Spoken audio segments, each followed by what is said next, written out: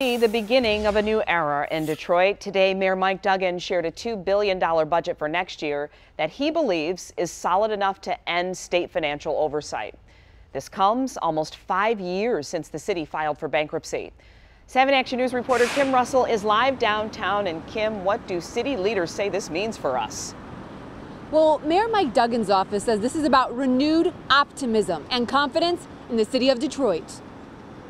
In 2013, Detroit had $18 billion in debt. Detroit simply could not afford to pay for basic services.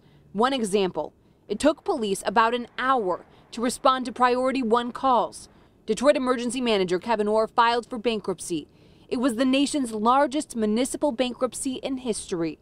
Since emerging from bankruptcy, the state's Financial Review Commission closely watched the city's finances. As you would expect, we are presenting you a balanced budget. Today, Mayor Mike Duggan shared next year's balanced budget with City Council and said he expects the state to end oversight this spring. The Financial Review Commission would still exist and review the city's finances every year.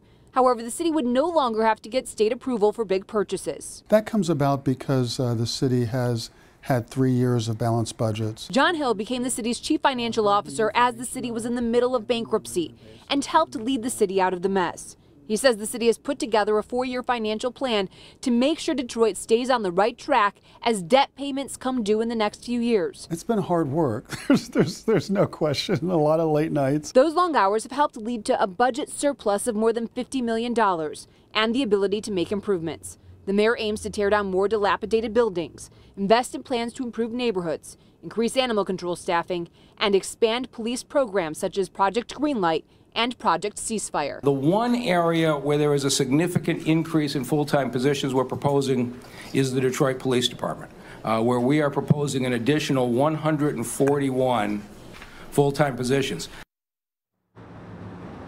So the city says there is still work to be done, but if you want to paint a picture of the improvements there have been in city services in the city, you can take a look at those police response times. According to what the city has told us, again, if you called 911 back in 2013 for a Priority 1 incident, it would have taken about 58 minutes on average for police to respond. The number is now down to 14 minutes. Reporting live in Detroit, Kim Russell, 7 Action News. The future is bright in the city. Kim, thank you.